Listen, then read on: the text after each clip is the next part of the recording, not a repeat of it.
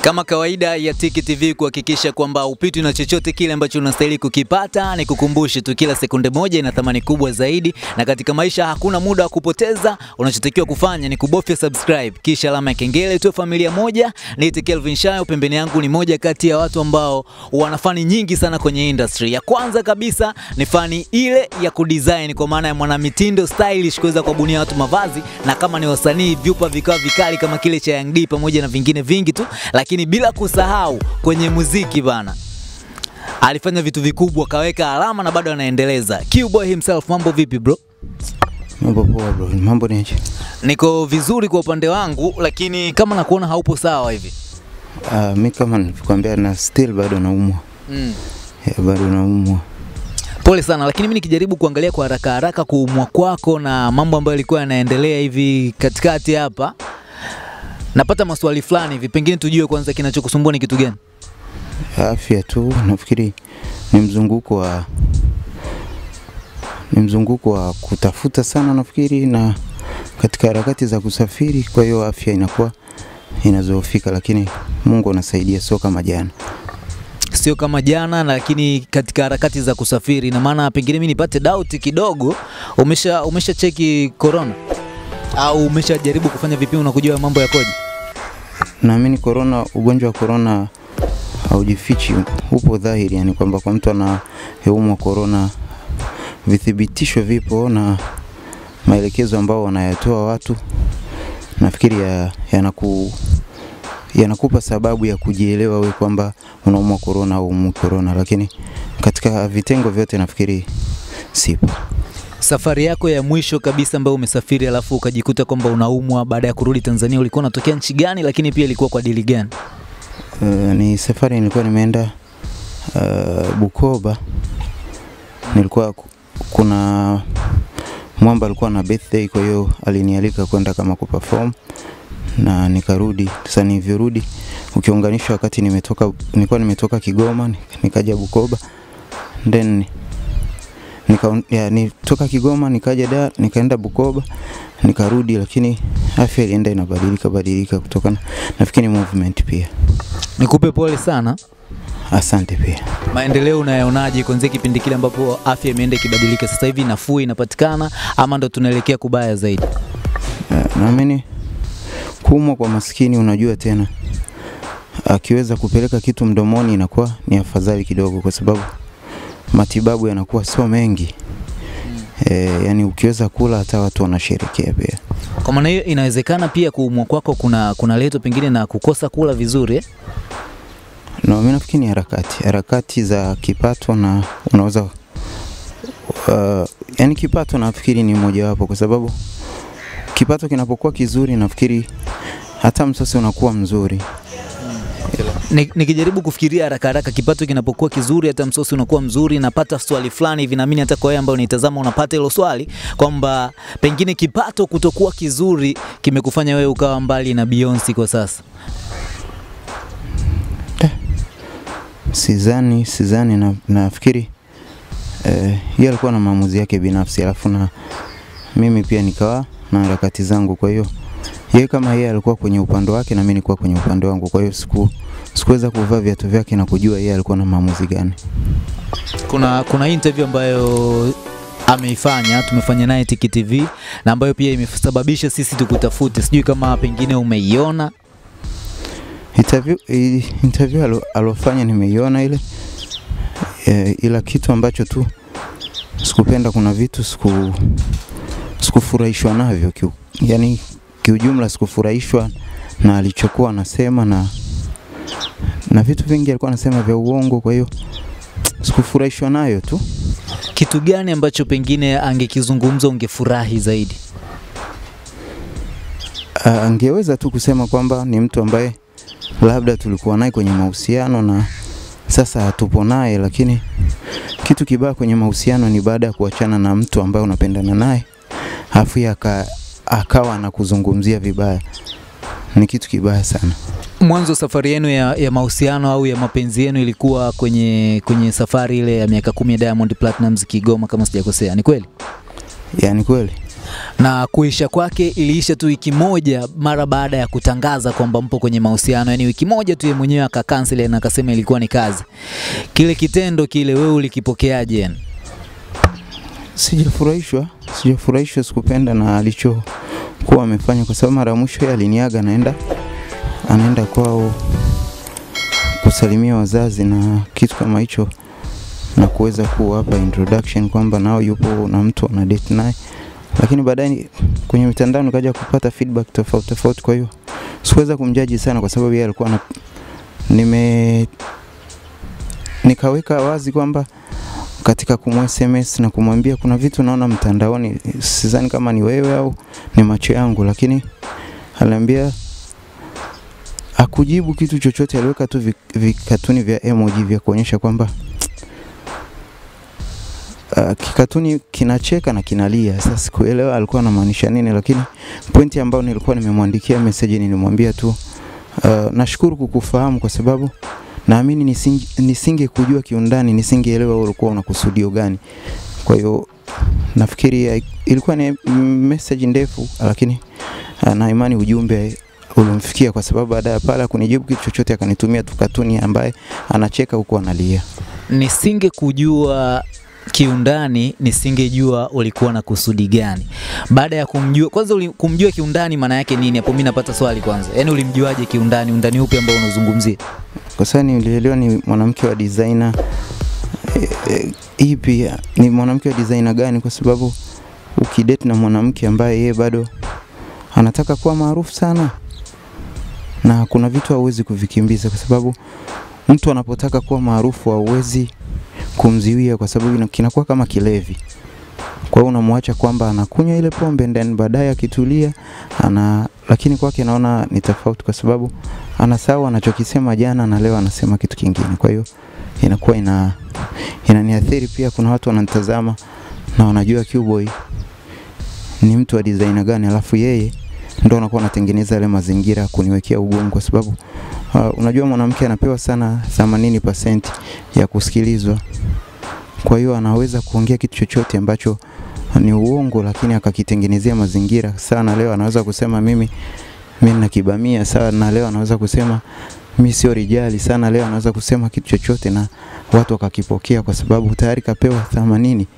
Kwa hiyo mimi siwezi kumjaji, lakini nachokataa tu ni kwamba niye kuendelea kufanya vitu ambavyo effect yake inanirudia kwangu, kwa sababu watu wanakuwa wananiona alafu wanaona kwamba mimi nimezingua kitu ambacho sio. Unaongea kwa uchungu sana. Amewahi kusema hayo maneno ambayo unayatamka mara ya kibamia, sijui urijali na vitu vingine kama hivyo, pengine chini kwa chini hatujasikia kwa sababu naiona emotion yako siielewi vizuri?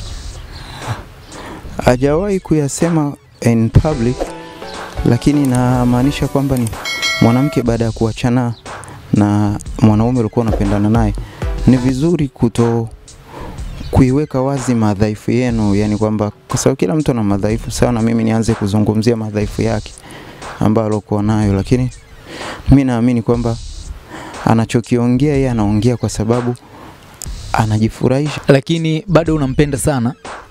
Siwezi kujutia kuwa naye kwenye mapenzi, na siwezi kuwa muongo kwa sababu mtu tulikuwa naye kwenye mahusiano alafu na likatokea jambo kama la kutokueleweka baina yangu na yeye, na sijui tatizo mpaka sasa. Lakini kitu ambacho kinaniuma tu ni kwamba ni kumbukumbu ya picha yake, mazoea ambayo nilikuwa nayo kwa muda mchache, kwa sababu niliexpect vitu vingi kutoka kwake, kwa sababu tulikuwa tuna plan vitu vingi in future.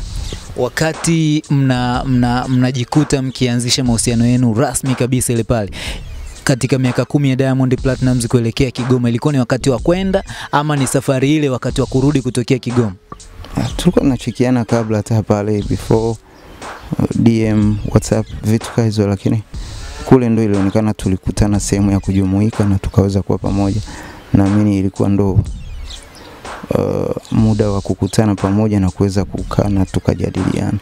Kwenye miaka hiyo 10 ya Diamond Platnumz, wakati unaenda Kigoma, ulifanikiwa kupita nyumbani kwenu kwa sababu Kigoma pia ndio nyumbani?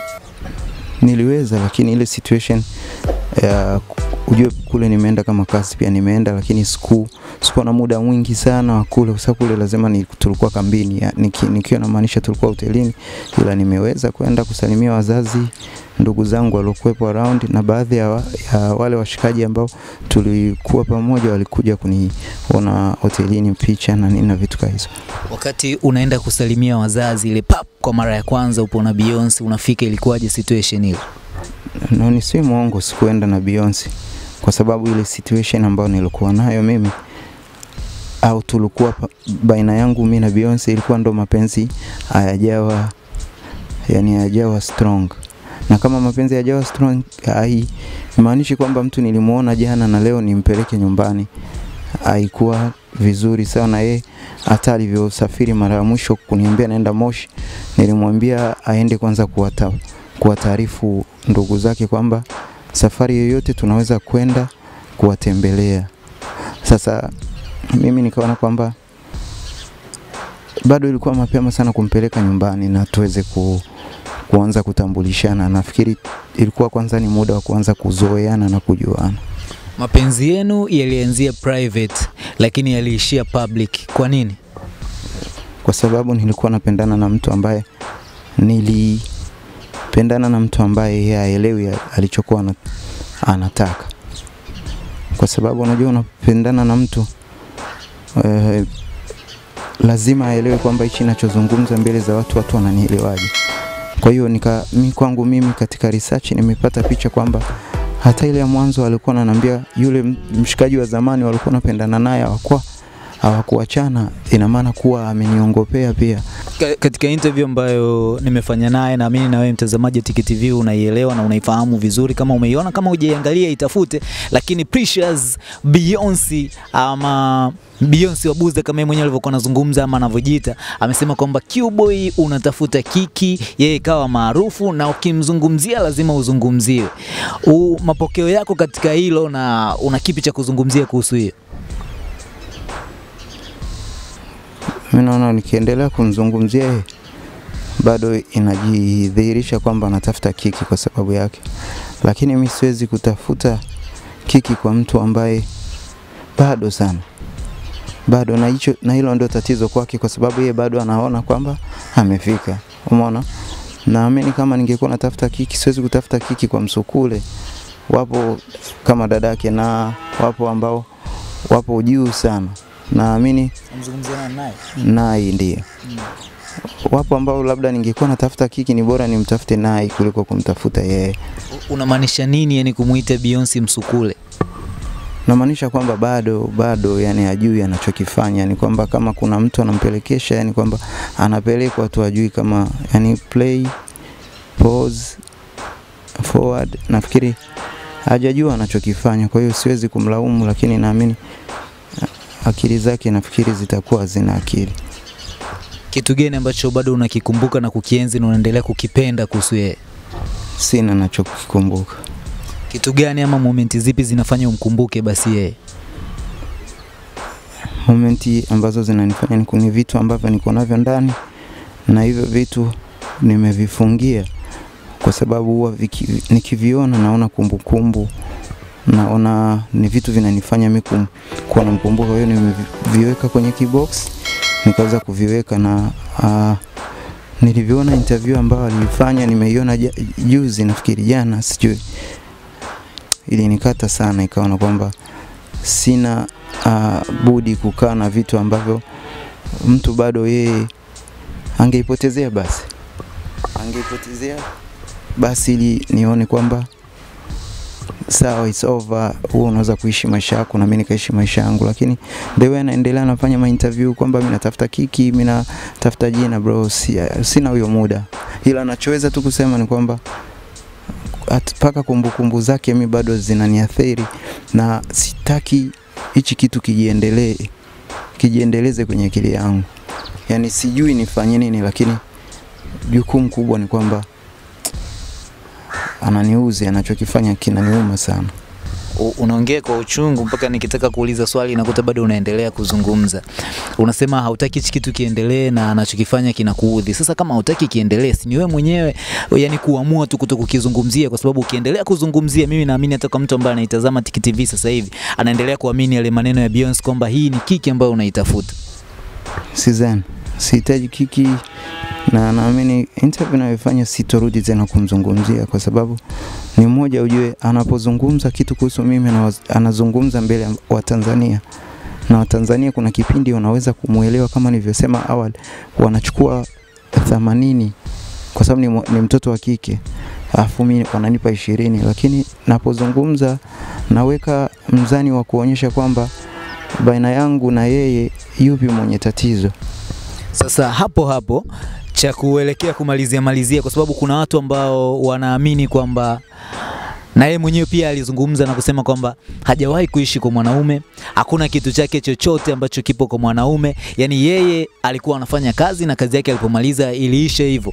Lakini pia haujaizungumzia kama pia mmewahi kufanya kazi. Lakini tuanzie hapo kwenye vitu vyake, hakuna kitu chake chochote kipo kwa mwanaume, wewe unatuambia kuna vitu vyake. Sasa inakuaje katika hilo? Mimi na vitu vyake kibao sana.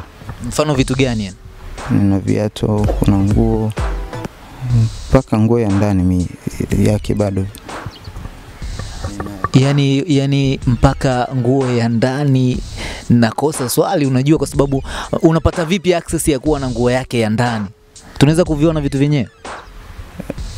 Yani access ya mimi kupata nguo yake ya ndani inadhihirisha kwamba mimi alikuwa ni mtu ambaye anaishi naye kwa muda mfupi, alikuwa kama amehamia kwangu, anaishi na mimi, anaondoka, anafanya issue zake, anarudi. Inamaanisha kwamba paka vitu vyake vile vya kufanya kwenda vixen, kwenda kushuti, kwenda nini, na mimi vingi nimevichukua nikaviweka tu kwenye kibox fulani hivi, kwa sababu sikuwa nataka kupata tena kumbukumbu yake. Tuokoe muda kwamba hivyo vitu tuna uwezo wa kuviona vinaweza kuonekana, kwa sababu mimi nataka tu nidhihirishe mbele ya Watanzania kwamba wasipendi kuamini kile wanachoambiwa, kwa sababu huyu mwanamke aliniuzi na alichokisema mbele ya Watanzania kwenye ile interview iliniuma sana. Watanzania wasipende kuamini kile wanachoambiwa. Ina maana hiyo inataka kutupa jibu la kwamba tuamini tunachokiona. Basi mimi nikuombe tukione kile ambacho tunapaswa kukiamini. Inawezekana, lakini sasa mimi sioni sababu, kwa sababu sababu ya mimi kuonyesha ushuhuda, ujue yule anapambana kwamba mimi natafuta kiki, lakini mimi nachozungumza kwamba baada ya kuona interview yake na kuonyesha kwamba sitaki tena kuwa na faili lolote la kuhusiana naye na kumzungumzia, ina maana hata vile vitu basi nivichukue, sijui nimpe mtu au nifanyeje, lakini pointi yangu ni kwamba sitaki tena kupata hata kumbukumbu yake, kwa sababu ni mtu bado yeye anaendelea kunitengenezea ubaya kwa watu. Basi tuvione, alafu wewe mwenyewe utajua mwenyewe, lakini sisi tuvione tu kwanza hivyo vitu, alafu yes, tuamini kama vile ambavyo ulivyosema, tuamini tunachokiona na sio ambacho tunakisikia. Mimi naweza kuvileta vipo ndani, niko vitu vingi, maviatu, manini Sawa, tusiendelee kupiga story. Mimi nikuombe basi tuvipate hivyo vitu. Kwa wewe mkali ambao unaendelea kuitazama Tiki TV muda huu, wakati QBOY himself ama QBOY MSAFI kama anavyojiita akienda kuleta hivyo vitu ambavyo amezungumza kwamba vipo kama ushahidi wa kuwa yeye alikuwa akiishi na Precious Beyonce wabuza kama wanavyomuita, lakini tuweze kuelewa kiundani zaidi. Mimi nikudokeze kitu kimoja kuhusiana na hili sakata kama lilivyo, ameshaenda mbali kidogo. Yes, nikudokeze kitu kimoja kwamba tumepiga story na Precious maarufu kama Beyonce. Tumezungumza naye, kafunguka kwamba yeye hajawahi kuishi kwa mwanaume, hajawahi kuacha nguo zake sehemu yoyote na vitu vingine kama hivyo, lakini pia kafunguka mambo mengi tu kwamba QBOY anatafuta kiki. QBOY kazungumza mengi. Kwa wewe mkali ambaye unaelewa, naamini una uwezo kujiongeza na kutuambia situation ambayo unaiona kwamba imekaaje kwa sababu si wenyewe tunakuja kuzichukua hizi information kukuletea wewe, tukizipata huko kama watu wengine, lakini tunakuja kubalance. Tumetoka kwa Appreciations, tunakuja kubalance na kwa QBOY hapa, alafu mambo mengine yaweze kuendelea. Hakikisha tumebofya sehemu iliyoandikwa subscribe chini ya video hii ili mambo yaweze kwenda sawa sawa, uweze kupata notification na update ya kila aina ya tukio ambalo litakuwa linakujia kutokea hapa Tiki TV muda wowote ule, kila wakati. Kwa maana hiyo mambo yamekuwa ni mengi, vitu vimekuwa ni vingi ambavyo vinakuwa vikiendelea muda huu na maeneo mengine mengi tu. Namuona QBOY himself tayari ameleta hivi vitu tuweze kuviona, alafu tujue mambo yalikuwaje, yanayosemwa yamo ama ni kipi ambacho kinaweza kuendelea.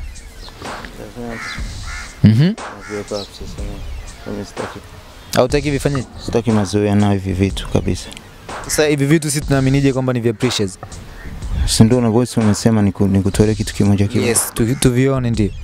Mimi nahitaji basi tungeviweka basi somewhere hapo, kwa sababu nahitaji nikivitoa nifike na sawa sawa.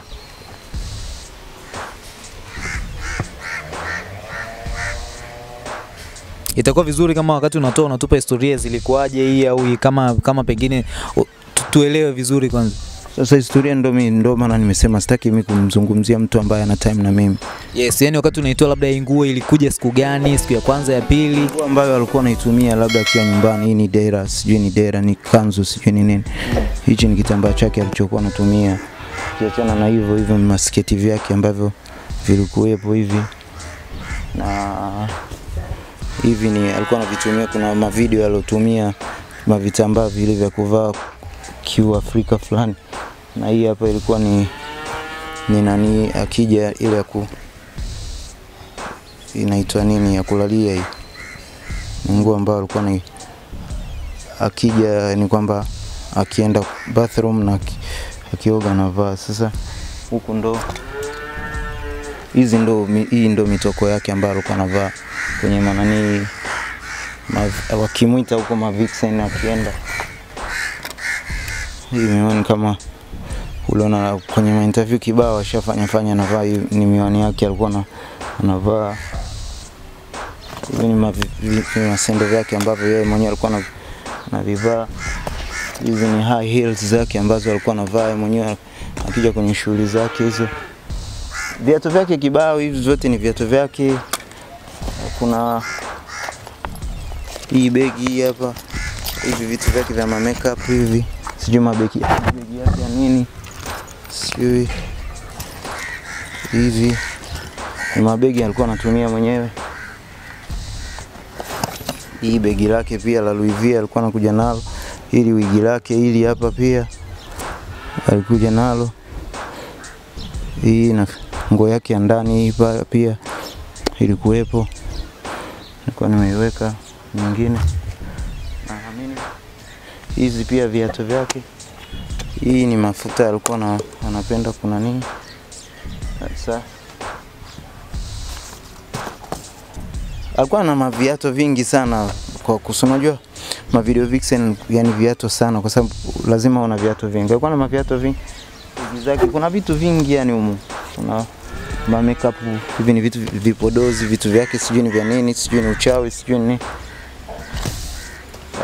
nafikiri vitu vimeisha huko. Mimi nitakuwa na maswali machache. Ulipoanza kuzungumzia ili linaanzia kwenye hichi nani issue ya mwisho kwamba umesema vitu vyake sijui ni uchawi, unamaanisha nini?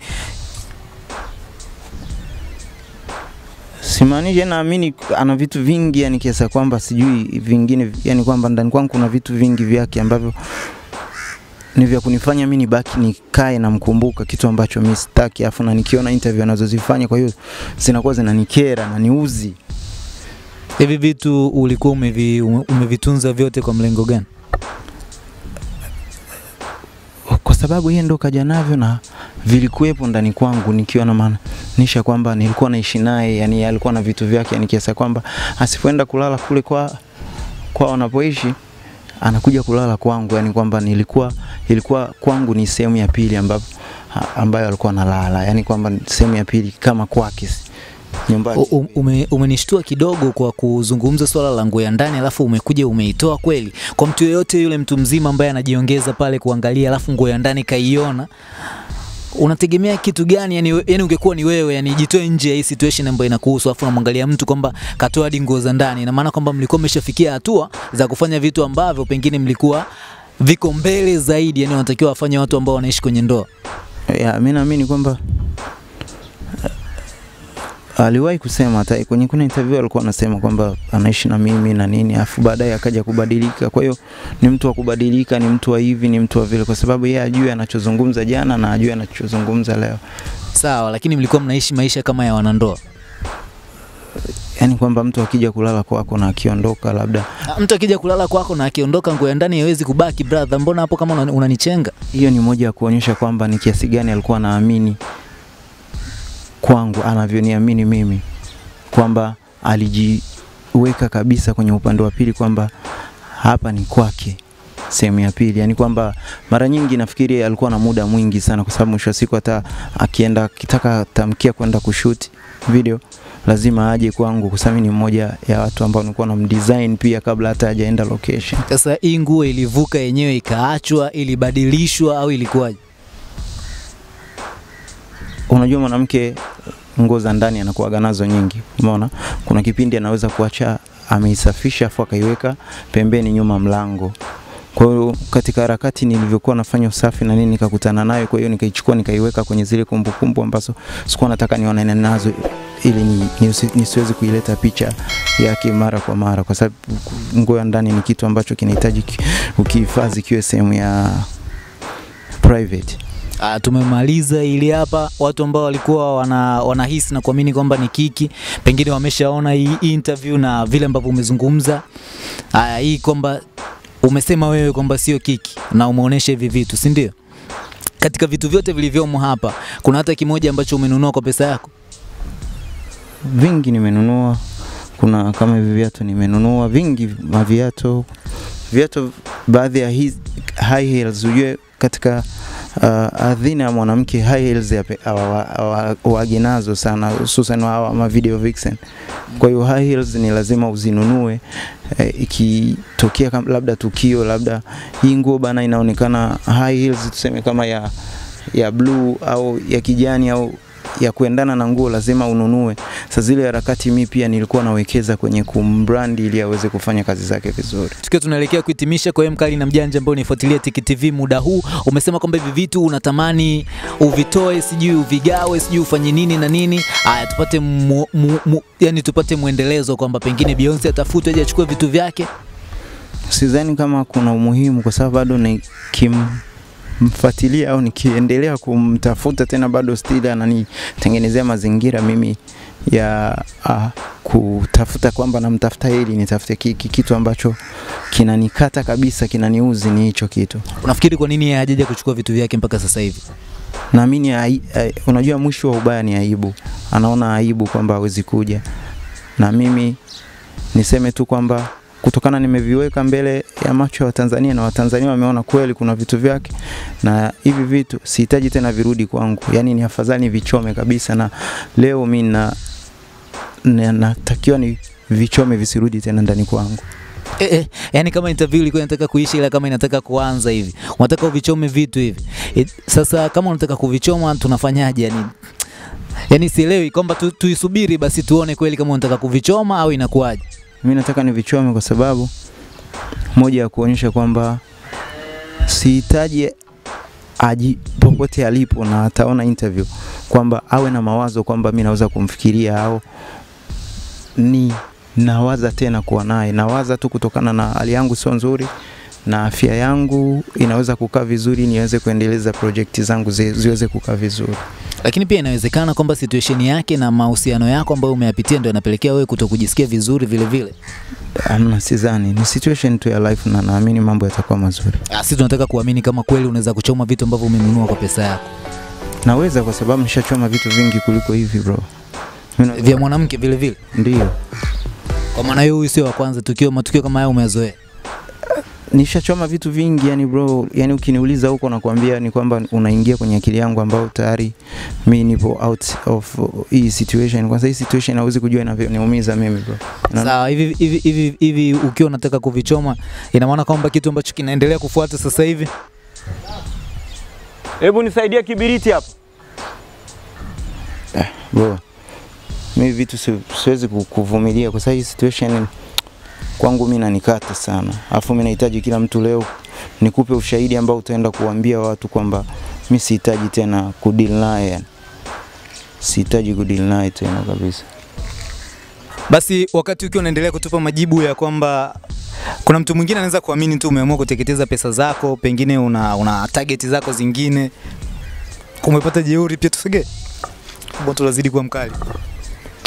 Hawezi kupata jeuri ya kuchoma vitu ambavyo ulivinunua, lakini ni moja ya kuweka wazi tu kwamba popote hata yakiona interview haelewe kwamba sina anachomdai, hakuna anachonidai. Kwa hiyo 50 zake 50 zangu, naamini Mungu atuwekee pesa, ila si mind, yani aishi maisha yake anayotaka. 50 zake 50 zako, inatokea kwamba anaamua kuona nani nilikosea kweli, afa anakuja kuomba msamaha. Lazima ni tafakari atakuwa kwenye situation gani, kwa sababu mtu tayari nishamsoma ana tabia za kubadilika, mara kipa anatoka mara anarudi. Kwa hiyo nakuwa najaribu niipate yani kwamba atakuwa anamaanisha au atakuwa ananiigizia pia. Neno la mwisho kabisa kwa wanaoitazama Tiki TV muda huu, wapenzi wa kazi za QBOY, lakini wapenzi waliokuwa wanaipenda zaidi kapo yenu ambayo umekuja, yani umeteketeza kitu ambacho ni kikubwa sana ulichokifanya. Neno la mwisho ni kuambia tu kwamba mapenzi bana yanakuwepo. Na ukiona umempenda sana mtu alafu na bado still anaona kama wewe unaendelea kujipendekeza, ni vizuri ukamuacha kwa usalama, kwa sababu sijamtia ngeo na yeye hajanitia ngeo. Kwa hiyo bado ana uwezo wa kuishi maisha yake, akala urefu wa kamba yake na mimi nikala urefu wa kamba yangu. Kwa hiyo nimuache tu kwamba aishi maisha anayoyataka, na mimi huenda sio riziki yangu mzee. Mimi nikushukuru sana kwa muda wako, nikushukuru kwa wewe mkali ambaye tumekuwa pamoja kuanzia mwanzo hadi mwisho wa tukio hili. Kuna vitu ambavyo kabla havijapita ngoja kwanza subiri. Hamna vitu ulivyoviacha kwenye box? Yaani hatari box. Hapa kitu gani hicho? Sijui nikusaidie na box, ni mfuko tu. Na box nilichome tu kwa sababu kuna kitu ambacho nitarudi tena ukinani. Mimi nafikiri na ile box ningelichoma. Chukua na hapa. Sijui na nini. Hii ni mifuko yake ya vitu alikuwa anatumia. So mimi nashukuru, ila sihitaji tena kuulizwa. Niwaambie tu wa Tanzania, yani sihitaji kuulizwa tena kuhusu mtu ambaye yeye hahitaji kuulizwa kuhusu mimi. Aliyozungumza QBOY MSAFI kwa wewe mkali ambaye tulikuwa pamoja kuanzia mwanzo mpaka sasa hivi tunaelekea kuhitimisha exclusive interview hii ndani ya Tiki TV, mara baada ya kuziteketeza kwa moto kama ambavyo unajionea mwenyewe vitu vya aliyekuwa mpenzi wake. Na mongelea Precious Stella maarufu kwa jina la BEYONCE wa Buza. Kama ambavyo unaviona hapa, kuna vitu vingine mimi mwenyewe nilitaka kupata uhakika, lakini tukio lenyewe ndo kama hili. Mimi ni na wewe pia ni mtu wa kukusanyia matukio tu na kukuletea ili uweze kuona ambayo yanaendelea katika dunia, katika ulimwengu wa mapenzi na kapo zingine kama hivi, pamoja na vitu vingine vingi tu. Yes, sasa kama ambavyo umejionea na mimi mwenyewe nimethibitisha, nimehakikisha sio wigi, sio high heels zile, sio nguo, sio dera na sio mpaka underwear. Vyote vimeisha. Zaidi ya hapo nitakuwa sina la ziada, nikukumbushe kubofya subscribe kisha alama ya kengele chini ya video hii. Usisahau pia Dag School of Hair Dressing wanakuwezesha ama wanamwezesha mwanamke yeyote, binti, mama, dada, hata ma brothers pia ambao wanapenda mambo ya masuala ya urembo kujifunza zaidi, lakini pia kujua vitu gani ambavyo wanaweza kuvifanya na wakasoma. Chuo kipo Sinza Afrika sana pale, na hostels zinapatikana kwa gharama nafuu kabisa. Unaweza kwenda kujiajiri na kufanya maisha mengi, lakini wanaosomea mambo ya upambaji pia na vitu vingine kama hivyo kwenye kumbi za sherehe mbalimbali. Mambo ni mengi pale. Chukua mawasiliano yao hapo chini uweze kuanza kozi mara moja na mambo mengine yaweze kwenda vizuri zaidi. Moto kama unanizidia hivi, nitakuwa sina la ziada kwa wakati huu. Nitafurahi pia kuona comment yako na mtazamo wako juu ya hiki ambacho kakifanya QBOY. Zaidi ya hapo nikwambie bye bye kwa sasa. Have a nice time.